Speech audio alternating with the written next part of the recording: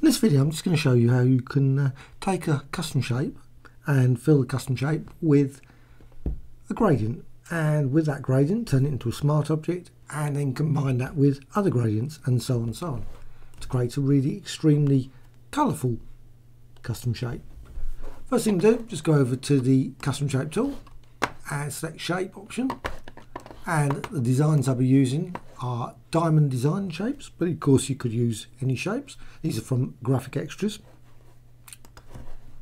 Just quickly apply that shape.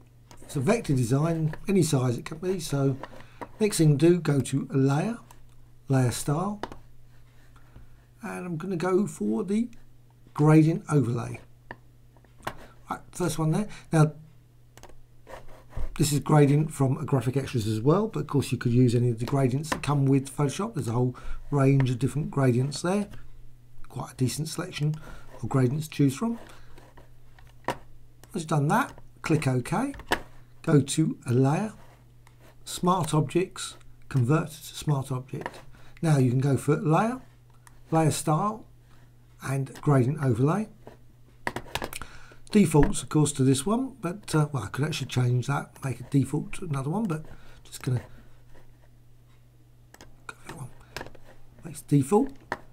Now I'm going to go for difference. And you can move that, of course. You can just move that around, so you can actually create different gradient colours just by moving that around. Of course, you don't have to go with that angle. You can actually move it at a different angle. Or you could go for radial. Maybe make a circular design. Click OK. Now you can go to layer, smart objects, convert to smart object, and do the same. Just go to layer, layer style, gradient overlay. Now go for radial again, move it over there, go for again difference, and you can, like I say, combine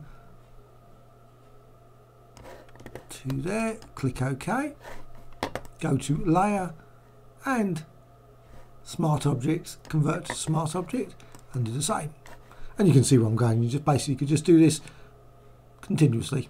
Just keep basically making ever more complicated and complex designs, depending on, of course, what you want to achieve.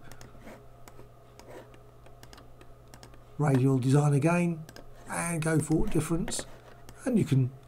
Now, the one thing about this, why I'm using smart objects, is that these designs are changeable at any point. So if you decide I don't like that gradient, or I don't like that setting, like radial, you can go back and edit that design. So there you have it. You've got a custom shape with a slightly more complex, colourful design than you would get from a normal gradient or pattern, maybe.